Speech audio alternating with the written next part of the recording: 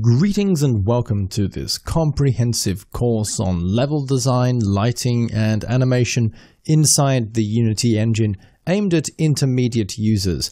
This course is presented by Pact Publishing, and my name is Alan Thorn and I'll be your instructor. So before we go any further on this course, I want to introduce myself, say a little bit about me, who I am, and what I'm doing on this course. So my name is Alan Thorn and I'll be your instructor. I have been a games developer for the past 17 years of my life, and wow, what a great 17 years these have been. In this time I've worked on many different games for many different companies, and not just games as well. I've worked on interactive simulators and other kinds of kiosk attractions, but all of them using game development technologies. In addition to that, I've also founded my own game studio, Wax Lyrical Games, and we created the first-person point-and-click adventure game called Baron Wittard, Nemesis of Ragnarok. And this really reflects one of my passions within games. Sure, I love pretty much any kind of game out there, but one of my passions, one of the types of games that's closest to my heart, is the point-and-click adventure game. And Baron Wittard is really representative of that passion. In addition to this, I've written 23 books on games development, and pretty much all of these books are focused on different games development tools, but they all have the aim of teaching games development.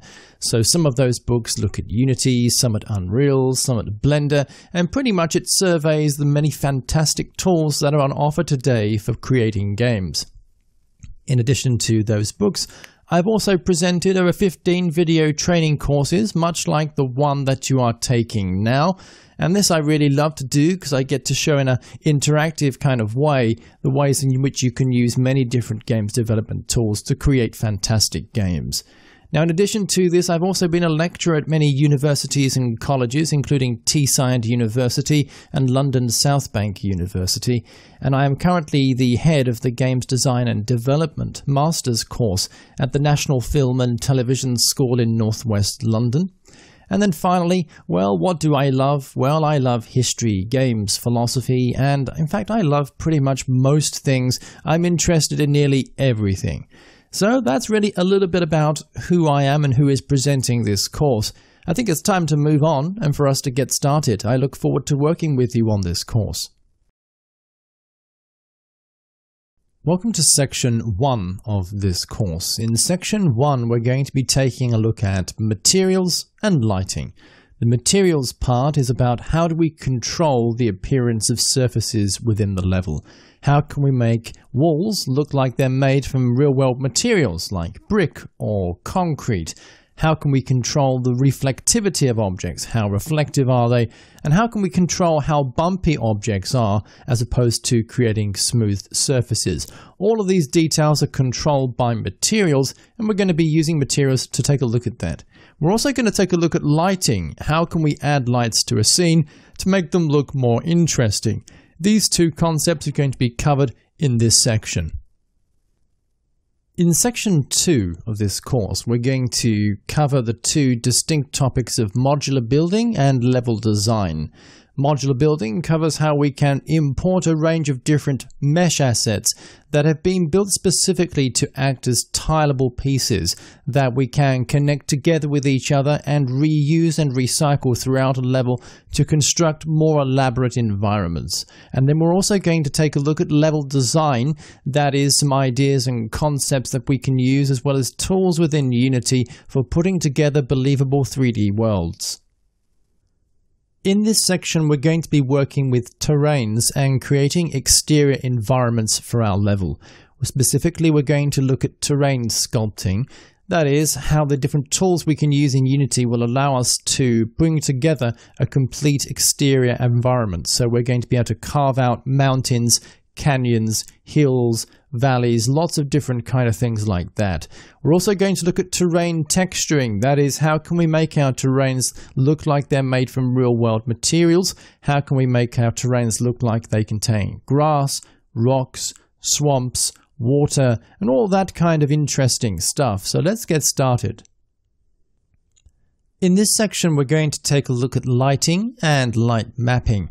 These are the different ways in which we can add lighting to the scene, control lighting levels, and control how lighting is calculated. We'll also take a look at real-time versus baked lights and what the difference is between them. How can we control how lights behave during gameplay compared to what are the things that we can do in advance of gameplay to make the lighting look fantastic. So we'll take a look at real-time versus baked lights. You really don't want to miss this section because once you get a handle on the lighting tools, your scenes can look spectacular. In section 5, we're going to focus on building a sample project and consolidating our ideas. That is, we're going to take all of the stuff that we've seen so far, both practical and theoretical stuff, and we're going to apply that in the creation of a single consolidated project. In this section, we're going to take a look at creating day and night cycles and how we can change the lighting conditions of the scene that we created in the previous section.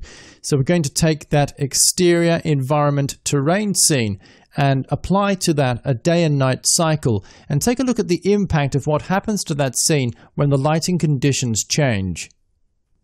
In this section, we're going to enter the world of animation, and in particular we're going to be looking at how we can animate rigid bodies and props. So stay tuned for this section because in completing this you're going to know how to animate a lot of stuff. In this section, we're going to continue our exploration of animation, and particularly we're going to look at how we can create animated characters. That is, how we can import rigged characters and redeploy different animations onto those characters. So we're going to look at clever ways in which we can even recycle animations from one character and redeploy that onto another character.